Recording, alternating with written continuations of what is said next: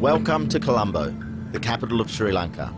With over 6 million people, this is the melting pot of Sri Lankan society.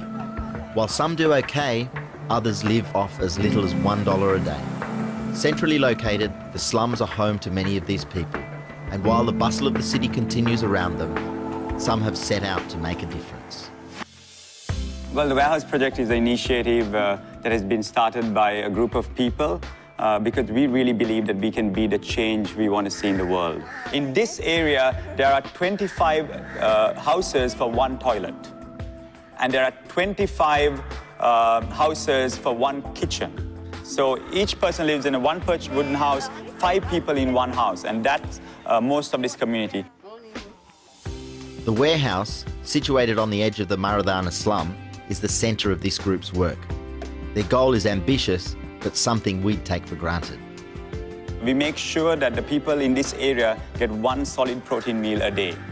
There are people in this area, there are mothers and old people who can't actually fend for themselves or get food for themselves. So that happens through a community kitchen program. So it's not only giving them to eat, but actually teaching the fishermen how to fish, kind of thing.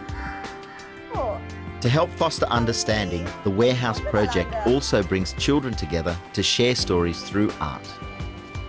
We bring both society and community children into one platform, and through art, theatre, drama and music, we start interacting and having programs that they will interact with each other and exchange the values of their culture. While the kids paint, several projects are underway in the slums. A microfinance scheme is giving small business a chance at a future. This is Mr. De Silva, and he runs the kade in the shop here with his wife, Shriyani De Silva.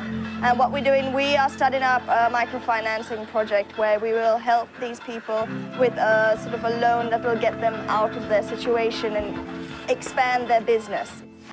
All kinds of people are benefiting from this scheme, and it proves that with a little bit of help, anything is possible. We are just a small community trying to make a difference, and we need all the help we can get.